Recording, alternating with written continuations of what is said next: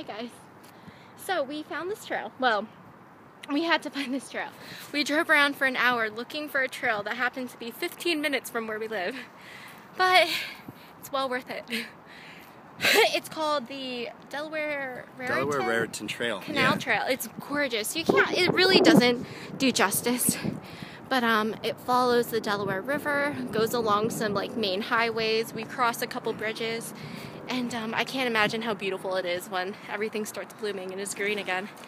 I have to admit though, I don't know if it's like my app discouraging me, because Dave's app is a whole half mile ahead of mine.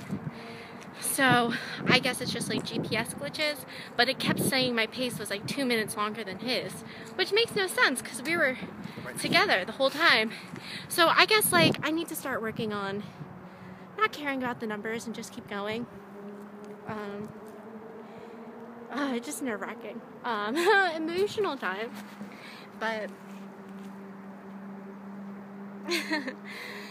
it's just the half is in 2 weeks. It's scary, you know, and I know I can do it, but it's just like, I could be hard on myself a lot.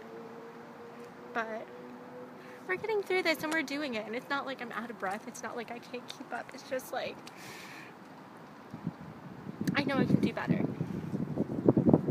I don't know. How are you? I'm doing good. Yeah, the run is beautiful out here, and I guess to stem off that, we can be working harder. And it gets to us when you know, I think that goes along with anything. When something means so much to you, and it's just in the back of your mind, it means so much to it.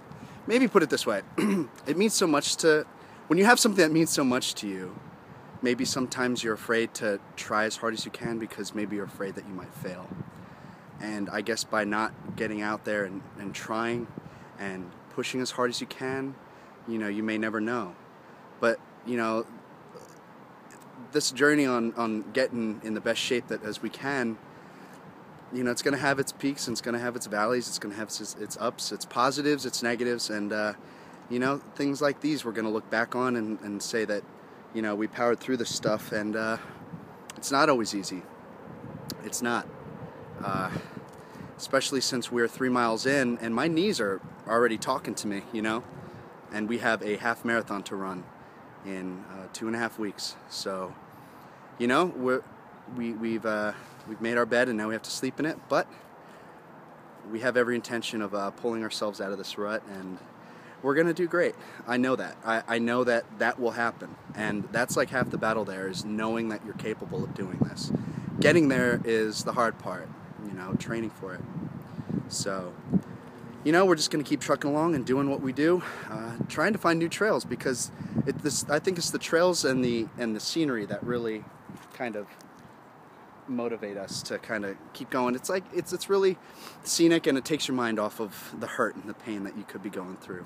So we're going to be doing just fine, and this is just one of those days where, you know, it's humbling, and I guess from here on out, we know what we have to do. Next step is just to do it. So, hopefully everybody's doing great, and we'll be doing better, right? Yeah. All right. Love you. Love you too.